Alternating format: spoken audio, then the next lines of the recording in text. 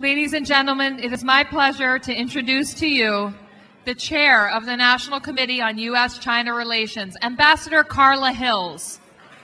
Thank you. Good evening, State Councilor, ambassadors, diplomats, distinguished guests, and friends all.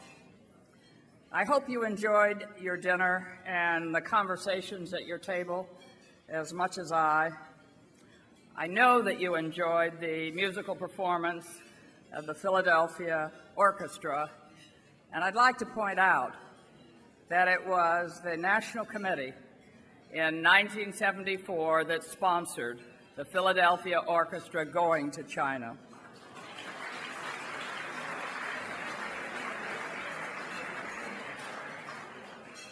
It gives me great pleasure as chair of the National Committee on U.S. China Relations to extend a warm welcome to each and every one of you and to express my deep appreciation to the benefactors and patrons, our leaders who are listed in the program, with special gratitude to our 8 chairman-level donors, the Star Foundation, Pfizer, Alcoa, Tishman Speyer, West Legend, Excoal, and Yue-Sai Property Holdings. We thank each of you.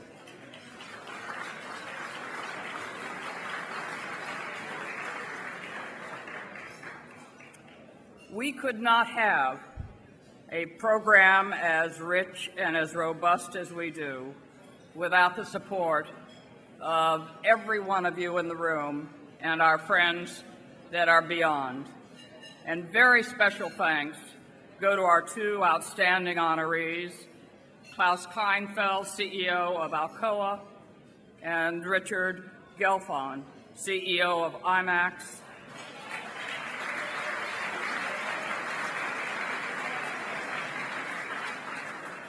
We are grateful to the 2 of them and their friends and supporters who fill this room tonight. They and their splendid companies do so much to promote constructive U.S. China relations. They literally set a model. And I would like to also publicly express my thanks to our outstanding President, Steve Orleans,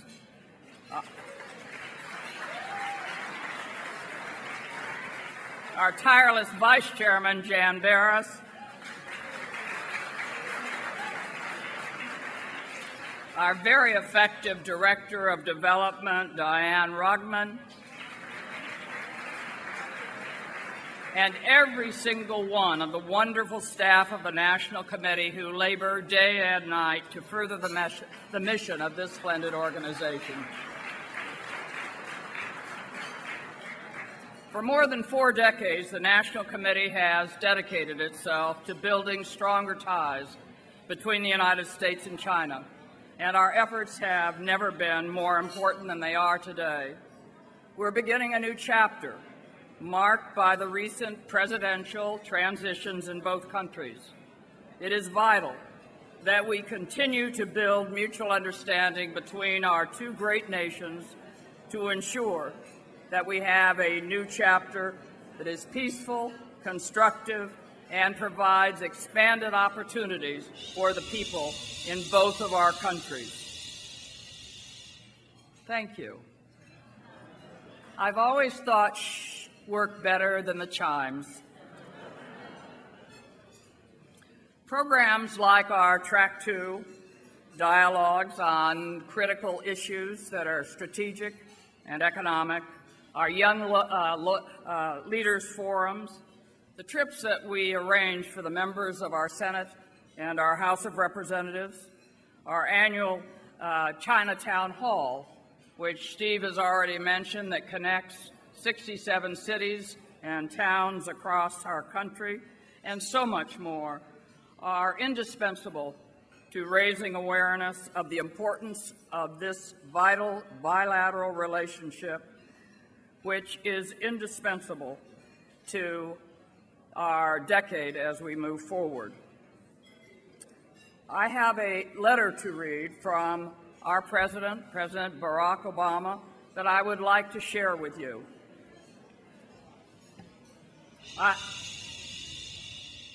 Thank you once again. The letter reads, I send greetings to all those attending the National Committee on U.S. China Relations 2013 Gala Dinner. As President, I have welcomed the continued peaceful rise of China. Together, my administration and our Chinese counterparts have worked to chart a productive course for U.S. China relations to address the international challenges while avoiding the historic trap of strategic rivalry between an established power and an emerging power.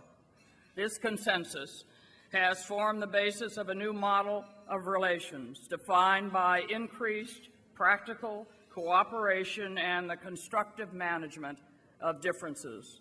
The future of the U.S.-China relations is not predetermined, but is rather in our hands to guide and shape. For decades, the National Committee on U.S.-China Relations has been a driving force in developing the relationship between the United States and China. And my administration will continue to build on these efforts to identify opportunities for strengthening the relationship between our nations moving forward. With the continued efforts of groups like yours, we can deepen support on both sides of the Pacific to expand cooperation and continue laying the foundation for lasting friendship and enduring prosperity for generations to come. As you gather at this special occasion, I wish you all the best for an enjoyable event. Signed, Barack Obama.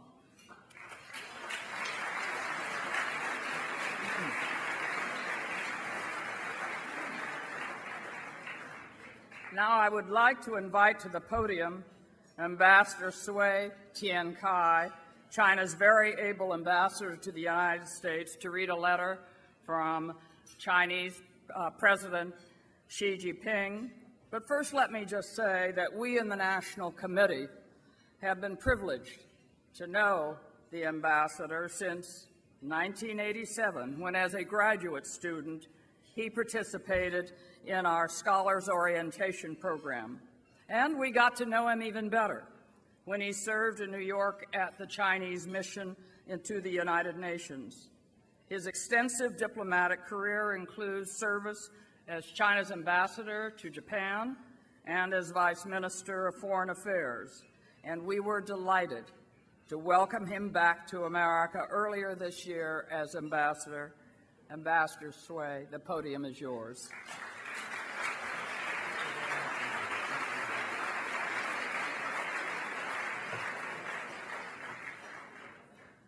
Thank you very much, Ambassador Hughes. And dear friends, it's really a great pleasure for me to be invited here tonight and join all of you here. And it's a special honor for me to deliver a message from President Xi Jinping of China. Now is the message. Madam Carla Hughes, Chair of the National Committee on United States-China Relations. Mr. Stephen Owens, President of the National Committee on United States-China Relations. On the occasion of the 47th anniversary of the National Committee on United States-China Relations, I wish to express my deep appreciation to the committee for its long-term and unremitting efforts in enhancing the mutual understanding and friendship between our two peoples, and in promoting China-U.S. relations. I also want to extend my warm congratulations to the U.S. companies being awarded today, and my sincere greetings to all the American friends who have endeavored to advance China-U.S. relations. The world today continues to undergo complex and profound changes. China-U.S. relationship is faced with both important opportunities as well as challenges. China and the United States have extensive common interests and broad room for cooperation, ranging from promoting domestic economic growth to global economic stability and recovery, and from handling international and regional issues to addressing various global challenges. Based on this strategic assessment of the international landscape and the bilateral relations, President Obama and I decided to build a new model of major country relationship between China and the U.S. based on mutual respect and win-win cooperation during our meeting at Sunnylands, California. To achieve this goal requires consistent efforts from our two governments, as well as the broad involvement and strong support from the business community and people from all walks of life. A wise man changes as time and events change. Over the years, the National Committee on United States-China Relations has made important contributions to the exchanges and cooperation between our two countries. I hope and I believe that you will seize the opportunity, work creatively, and build a wider and more solid bridge for friendship between our peoples, and contribute to the establishment of the new model of major country relations between China and the United States. I wish the National Committee on United States-China Relations 2013 Gala Dinner a great success. Xi Jinping, President, the People's Republic of China. And Madam,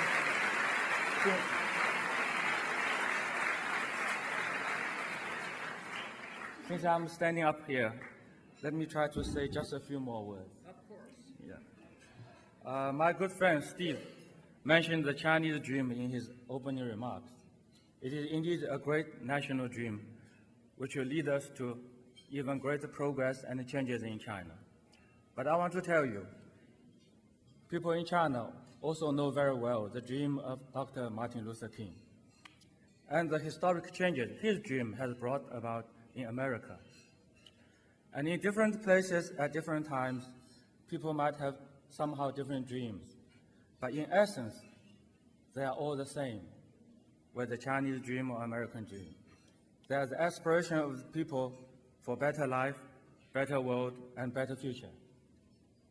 And with more exchange programs done by the National Committee, with more music from the Philadelphia Orchestra, with more documentaries by Katie Martin, we will be able to understand, appreciate, support, and share each other's dream even better. So let's work together even more closely and make sure Chinese dream, American dream, and the dream of the rest of the world would all come true. Thank you.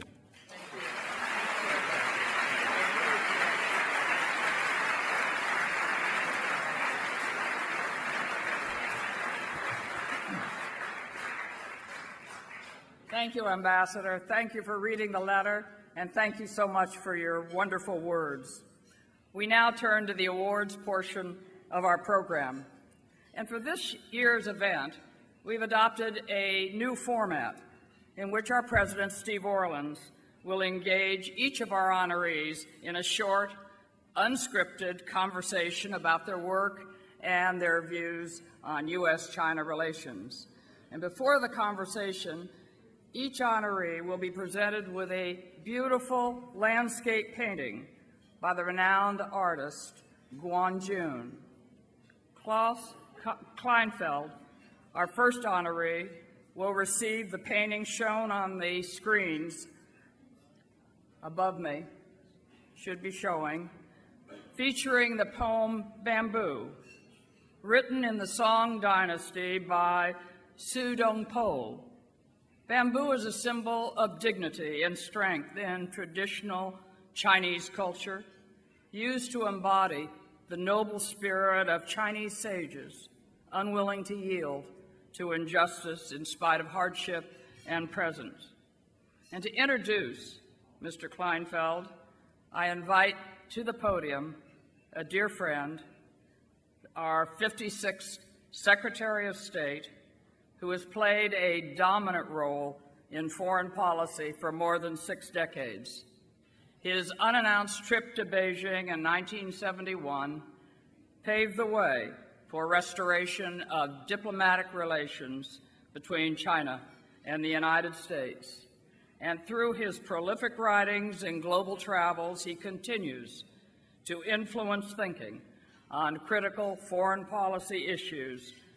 Please join me in welcoming Dr. Henry Kissinger.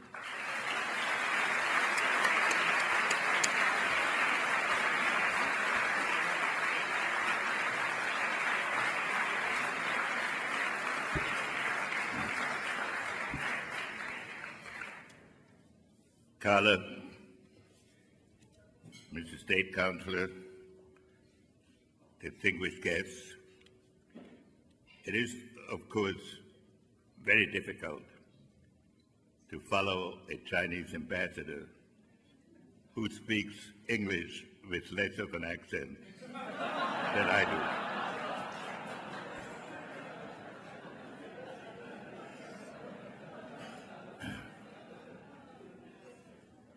The National Committee, which I greatly value and whose contribution has been enormous and which says many nice things about me, has only limited confidence in my ability to introduce my friend Klaus Kleinfeld. And therefore, my first task, it's something I've never done before, is to introduce a video about Mr. Kleinfeld. Just to make sure that I don't leave anything out. So, ladies and gentlemen, it is my great honor to introduce a video in honor of Mr. Kleinfeld, after which I've been given 90 more seconds to speak. So let me see whether I could do that properly.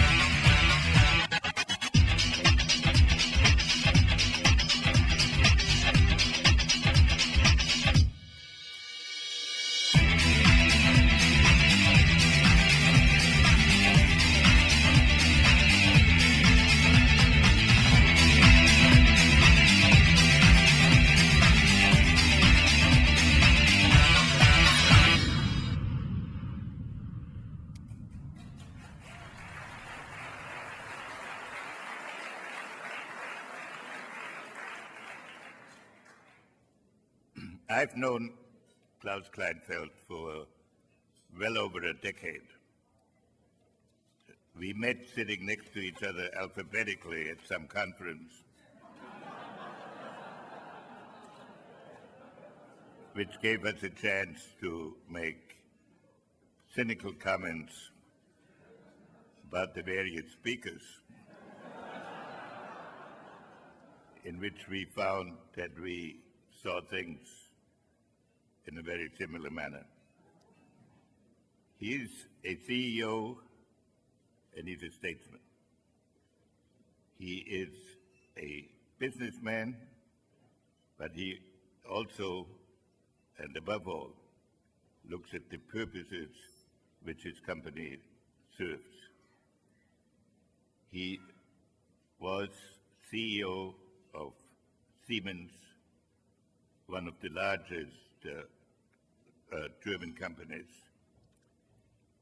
and in that capacity, he opened business contacts between his company and China and got to know many of the Chinese leaders, including Vice Premier Chiang Kai-shek.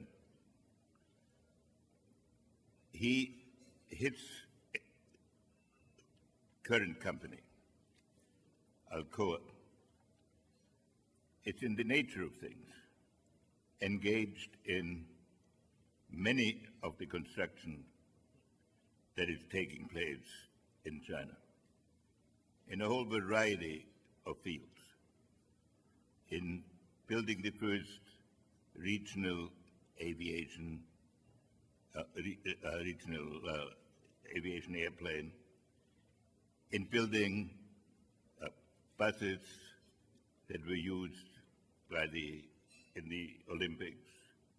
Of course, in each case, as in cooperation with and on behalf of major Chinese companies, the China National Indoor Stadium, the Beijing Airport, and I could list a long catalog of matters in which Alcoa contributed. But my major comment tonight is that Klaus Kleinfeld has been a friend whose opinion I value greatly. He has been committed to the relationship with China, whether he was in Germany and now in the United States, because he's convinced that the contribution of China to the world is of crucial importance, and that building closer ties in the current situation between the United States and China is not only in the interest of each country, but in the interest of global progress. So, hoping that I've stayed within 90 seconds and maybe asked again, I want to express my great appreciation to be given this opportunity and to say how much I have appreciated Klaus Kleinfeld's thoughtfulness, his dedication, and his great contribution to the relationship between China and the United States. Thank you.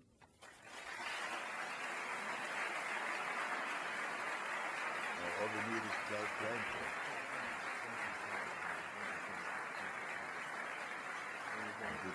Sorry for the video. I had no idea.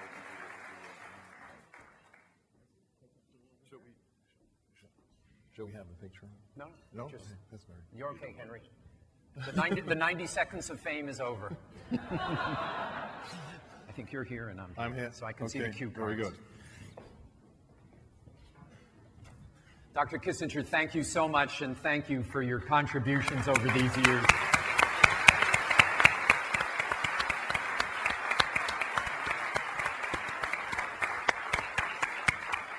So this part of the program, we're honoring the German accents. Absolutely.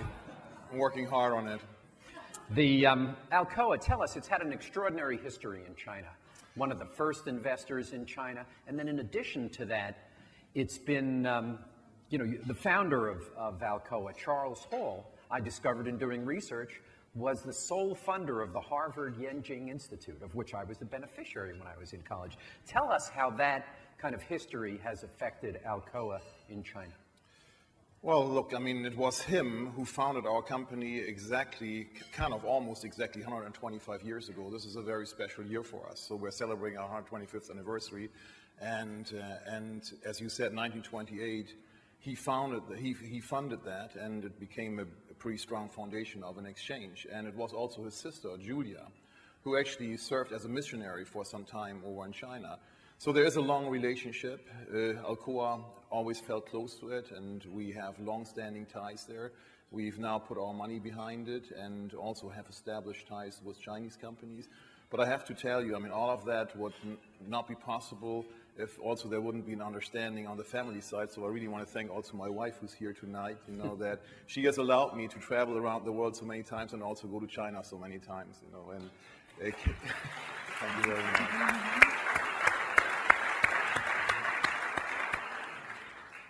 China's transitioning to a consumer-driven economy. How does, and the 12th five-year plan kind of lays that out. How does aluminum fit into that, and how does that fit into Alcoa's plans? I wouldn't be true to myself if I wouldn't say perfect. Perfectly well. So it's not a stockholders meeting. Well, it doesn't hurt, does it? So because I mean, when you listen to the tone of the new leadership, I mean, they basically are talking now about quality growth, and quality growth basically means a more sustainable economy. Those are the words that we're seeing, and when you look at what we call the miracle metal, it goes right into this. I mean, number one, it's infinitely recyclable, so you can recycle it again and again and again. 75% of all aluminum ever produced on this planet, since Charles Martin Hall invented this industry, is still in use because it gets recycled and recycled again. Then when you look at the capabilities of the metal, the lightweight, I mean, we are lightweighting cars so that they are able to go the same mileage, 10% more of the mileage. So these are all things, airspace, flight, all of this wouldn't exist without aluminum. And all of these are not just visions, but are things that are coming into existence now in China. So that's why I think we can play a very, very important role to develop China further. The second thing is that China today plays an enormously important role in producing aluminum, even though the ingredients to be successful on the production side are really not there. China has to import most of its bauxite. China doesn't have the energy and certainly doesn't have cheap or clean energy. There are multiple places all around the world where that could be done. We are open for business there. We have good partnerships there with China Power Investment Corporation and others. So this is the role that we could be playing, and we are open to it, and we will play this. Mm-hmm. Which gets exactly to my next question, which is obviously the focus is on the word you use, sustainable development. Yes. How does Alcoa fit into China's plans for sustainable development? Well, that's exactly the point that I'm saying. I mean, you very simply said, I mean, China could use, Chinese companies could cooperate with Western companies to tap into large resources that we have outside of China to bring cheaper as well as cleaner materials into the country. That's one way to see it. And then at the same time, upgrade the industry inside of the country to build material, value-add material, to bring the automotive industry to a level that is much more fuel efficient, to get the aerospace industry up, to get building codes up so that you have a higher energy efficiency. So all of these things we can add to because that's in the portfolio that we have. So I think we are in a very sweet spot. Mm-hmm. How many times a year do you go to China? Over them, I would say roughly minimum four times a year, and over a long period of time. And I feel very blessed of having had many opportunities to meet Chinese partners, get to know them, and get to understand the Chinese culture and get to appreciate the professionalism, the history, and the enormous amount of talent that is there, and the enormous speed in which the country is changing. I think that this is the most impressive change I've seen in my lifetime. I take my hat off to this, really took my hat off to this. And would you say, in other words, personal relationships, I mean, you're a global company, you've had operations in many other countries. Are personal relationships even more important in China, and is that kind of part and parcel of Alcoa's success? First of all, personal relationships. I mean, business is done amongst people, so they are always important. And I don't think that you can run successfully a company without being on the road and seeing the people out there, talking to customers, talking to communities. I think that's very, very important. At the same time, I think the specific situation in China is that there's an institutional knowledge, much different from what I see in other countries, and having a long tradition. So the learning actually transfers from one generation to the next. So I have had multiple times the opportunity to sit down with people that did not know me.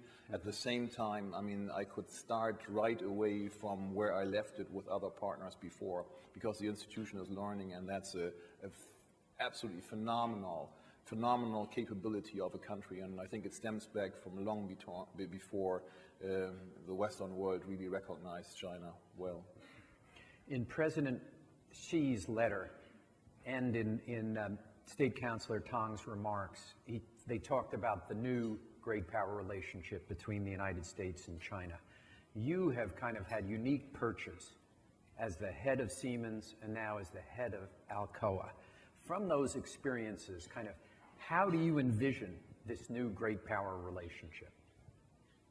Well, I think the best Western book that I've read on this is on China that Henry has written, and those that haven't read it here, I would highly recommend it. And I think that that this win-win situation that we heard from pretty much everybody tonight, I think that's really something that has some substance. And very often we hear it here in the U.S. kind of like almost like easily said, you know, without much of a substance. But I think here for the U.S. partners and the Chinese, this has substance, because it truly is an emerging superpower and an existing superpower. And you would say that normally a conflict is kind of programmed in, you know, and you actually can set the clock and it's going to come. But I think that the wisdom that you see from both sides to really find the relationship at this turning point and make it a productive relationship, I think gives hope to mankind. And not just to the U.S. people as well as the Chinese people. I think this is absolutely exciting, and I would congratulate and wish for this wisdom to probably flood into other areas of society also, sitting here tonight. By the way, I did notice on my iPhone that the Senate did pass the raising of the debt ceiling, and it's going to the House for a vote around midnight. But I'm also getting a signal from the cue cards off stage that I'm to thank you and thank all the people from Alcoa for really the support of the National Committee, the support of constructive relations, and for being such a wonderful honoree. Thank you so much. Thank you.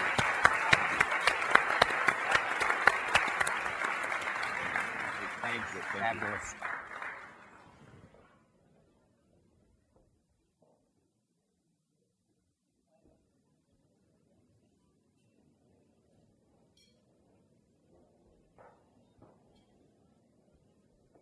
Well, that was a terrific conversation, and we now come to our second honoree, Richard Gelfond, who will receive the painting shown on the screen on either side of me, and it is adorned with a poem, Wisteria, written in the Tang Dynasty by the poet Li Bai, which celebrates the beauty of the flower wisteria and its symbolism as a life force of spring. To introduce Mr. Gelfond is Yue-Sai. From her 1984 broadcast on the 35th anniversary of the founding of the People's Republic of China, which, by the way, was the first live broadcast from China, to her current television series, One World, which enjoys a viewership of over 300 million people each week. Not surprisingly, she has been called the most famous woman in China. So please join me in welcoming Yue-Sai to the podium.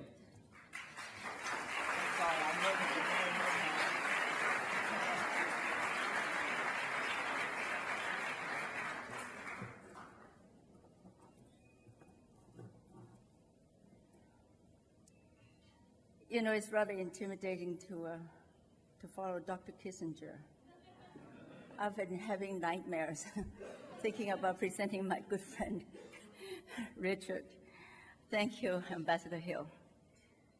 I am so happy to see Dr. Kissinger here because if it weren't for him, I probably would not be standing here, and neither would you be here.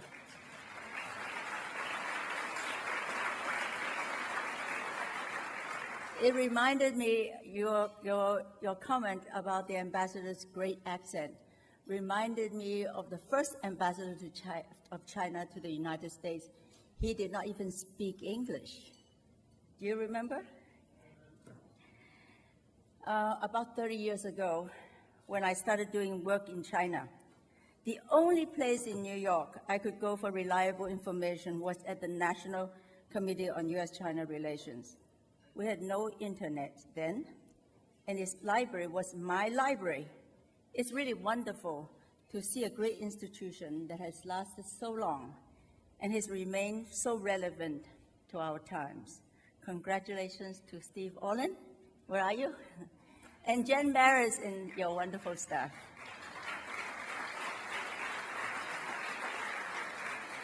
When I first went to China, cinemas there were filthy, smelly, broken seats, terrible sound, boring movies. Well, IMAX changed all that.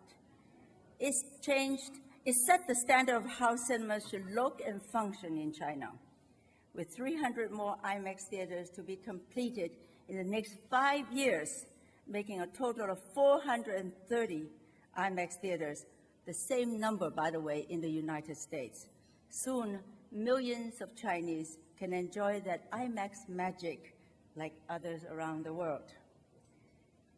In 20 years, since Rich has been the head of IMAX, he has achieved so much. I don't need to tell you about a professional Rich, but what I can tell you is a Rich that I personally know as a close, dear friend. First, he is a mensch. Do you know what a mensch means? If you are in New York City and you don't know that word, I can recommend a book. It's called The Joy of Yiddish. This big businessman is a teddy bear. He's sensitive, he's tender, sweet, fun, and funny with a great sense of humor. Being with him, around him, is always such a joy. He's curious and he listens. Every time I see him, he bombards me with questions, endless questions. What do I think about the Chinese economy? How about corruption? Where is the renminbi heading? He gives back. He really gives back. He's so generous to so many people. I'm forever indebted to him because every charity I had in America or in China, he supports. He is clever. He knows that the Chinese will pay a lot for first-class something.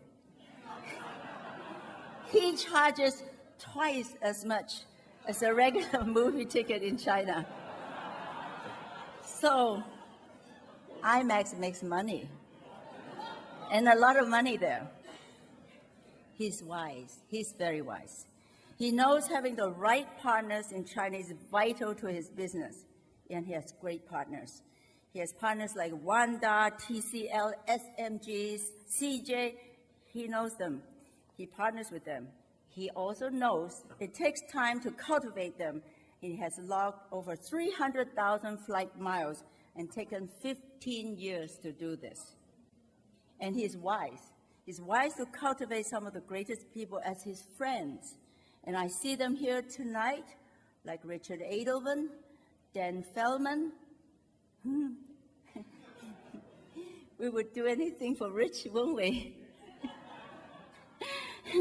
But one of the wisest things he ever did was to marry this gorgeous woman called Peggy over there. He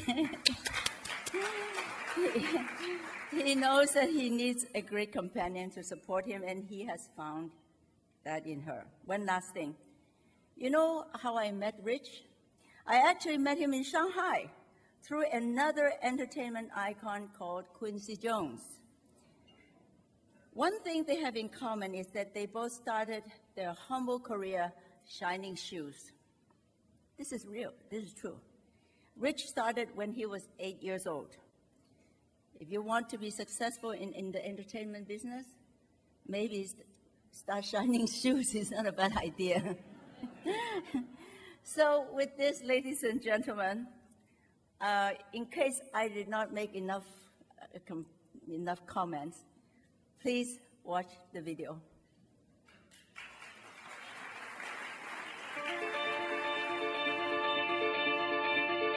Cinema business in China now is about being in the 21st century. It's digital, it's 3D. Everything that goes in has to be the state of the art. And so IMAX is a way to lead the charge.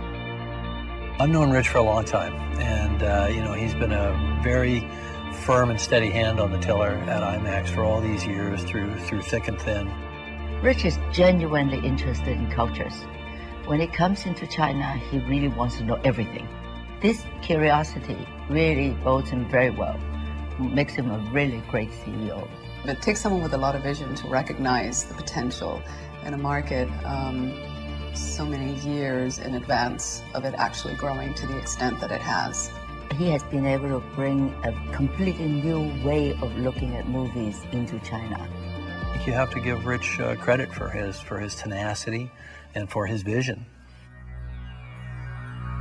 People in China really are passionate about films. And this IMAX experience is so different from what they have been used to in the past. The first time to sit down and watch the big screen, and enjoy the audio, the sound. The moviegoer really found he become a part of the movie.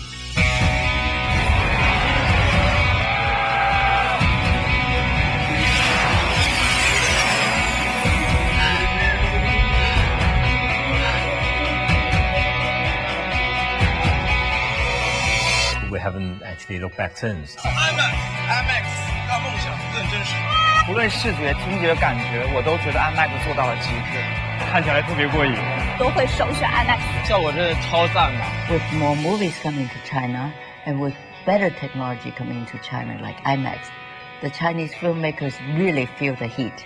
So they themselves are forced to be more competitive and make better movies. Chinese films internally are now stepping into the shoes of some of the big blockbusters, and they're doing films that really could compete on a world stage. I would very much looking forward to working with the IMAX camera. I believe that it would be a very important factor for the development of my future career as well as the industry here.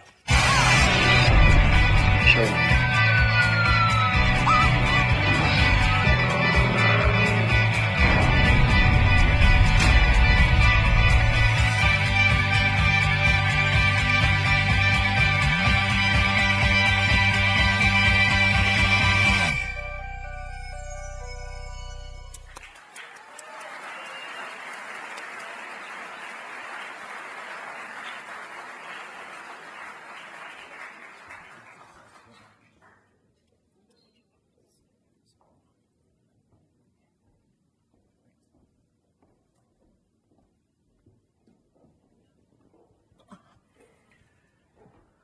Wow.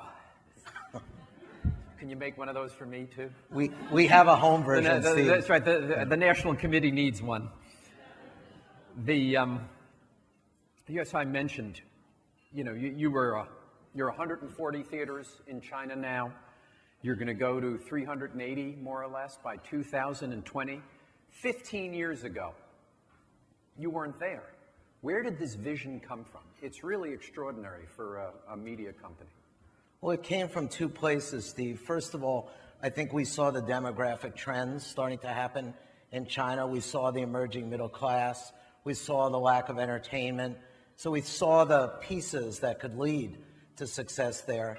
And then maybe equally importantly, at the time, we were doing mostly documentaries. So it was politically neutral content. And at the time, China was very hospitable to documentaries and politically neutral content. So we felt if we could get into the country with that kind of content, over time, as the market developed and as the middle class grew, we could have a platform to build off from. And fortunately for us, that's what happened. Media is not an area that you generally think of foreign investment as succeeding. So why do you think IMAX has succeeded in this area where so many other larger companies have been less successful? I think there are a few reasons. First of all, I think we've always tried to create win-win situations in China. So I think because we were a smaller company, we didn't come in and think we could kind of set the rules for everyone else. So we thought we had to create, and I heard a lot of other people talk about this tonight, kind of win-win situations where we would win and our partner would win. Second of all, we were very much in it for the long run. We moved our headquarters from Singapore to Shanghai when we got there. We hired local Chinese employees, and we made a long-term commitment to China. We became part of the fabric of China. And I think also it was very senior-level relationships. As you know, China is not unlike a lot of other places where it's based on trust and long-term relationships, and we committed to those things. As Yue-Sai said, we logged a lot of miles going over there, and it was a lot of long nights, but it paid off. By the way, before I go on, I have to credit Klaus for this, but I have to thank my wife, Peggy, for being a big part of this, and also putting up with those long miles. And thank you, Klaus, for making sure I did that.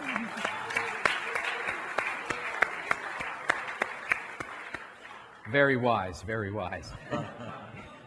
And was it's also, there's a lot of diplomacy in wisdom in China. that answer, of course, for other U.S. companies that are doing business in China, that really is the way to approach it. I mean, one of the things that's been fascinating is in 2012, I think when then Vice President Xi visited the United States, we saw this change in import quotas of foreign films into China. And IMAX 3D got a big share of that. I think it moved from 20 to 34 films that could be imported, and 14 of those extra films could be 3D or IMAX format. How did that happen, and what was the effect on your business? I think one of the biggest reasons it happened, Steve, is because we have a lot of fans in China and a lot of friends. So it wasn't a situation where I wish I could claim credit like it was some massive lobbying effort and it was a push through. I think it was more of a pull through. So our partners in China are a lot of the large media companies like Shanghai Media Group and Wanda, and they had a stake in IMAX's success. And I think they actually went to the Chinese government and they suggested that there be more of a quota. I also think that the Chinese entertainment industry has grown so rapidly. So just to give you a sense, there were 2,000 screens in China about 6-7 years ago. Now there are 16,000 screens, and I think China will pass the U.S. in box office by 2018 and double the U.S. by 2025. So the Chinese government has recognized, especially as it shifted its focus from an export economy to one of internal consumption, that entertainment is really a target market. So I think they understood on their own that they needed more product and they needed more entertainment options and they needed activities as this middle class was evolving and there was more disposable income. So I think we were largely in the right place in the right time. And you know, one of the things we put in the video was the consumer. And you can't really underestimate the power of the Chinese consumer. I mean, I think the government listens to what consumers want. And I think they want more high-end entertainment. They want more world-class product. Some of it is being created in China more and more, but some isn't. And I think they were responsive to that. You mentioned that by 2018, China's box office will exceed America's box office, and in 2025, it will double the U.S. box office. When I think of a market becoming That's significant. What does it mean for China's export of films? And how does censorship kind of play into that? Well, that's a really interesting question, Steve, because I think most of us in this room have grown up in an era where soft power really relied with the West, and Hollywood values and the Hollywood vision of the world is what everybody saw all over the world.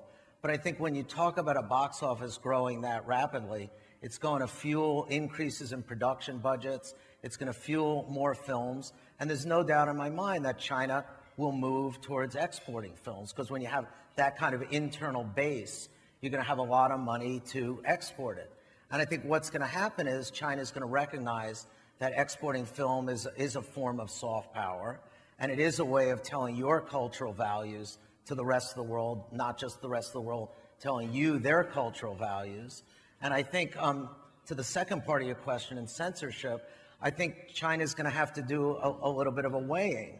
So right now they've decided that limiting the import of films or that editing scripts of films that are homemade are in the country's interest. But I think as they learn the benefits of exporting films and soft power benefits from doing that, and they see that those films will play better with less degrees of censorship, I think it'll naturally move in that direction. So I think the ability to influence their culture on other cultures will outweigh the short-term needs for censorship over time. With this great success story that IMAX has been in terms of a productive investor in China, what's the single greatest problem that you've confronted during this period of success? I think it's partly a reflection of what some of the themes were here today, is that as China has grown so rapidly, a lot of the old structures and the old regulations are being replaced by new ones. So you have different constituencies with different views as to how quickly things should evolve. Just like the United States is not a monolith, China's not a monolith, right? There's regional governments, there's local regulators, there's state-owned enterprises, there are all sorts of things. So I think navigating between those for an outsider, as well as an insider learning to, how the system is going and how to evolve is a monumental challenge. And I think you just have to, you look at it almost like a stock market graph. Overall, it goes up over time, but it's a little bit like a roller coaster ride.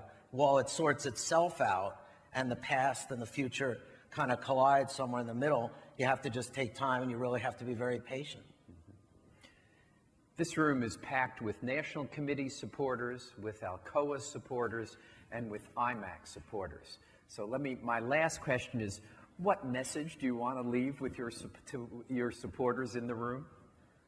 I think both countries are on to something that's mutually beneficial, and I think it was said in the comments both by President Obama and President Xi, which is I think there's a lot to be gained on both sides of the Pacific through mutual cooperation, lowering barriers, opening up the markets, and communicating and creating win-win scenarios. And based on our experience, I think we're off to a good start.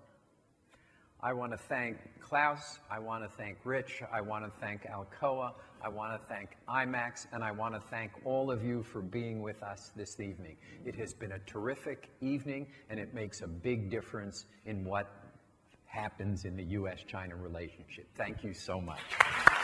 Thank you. Thanks. Thank you. Appreciate it.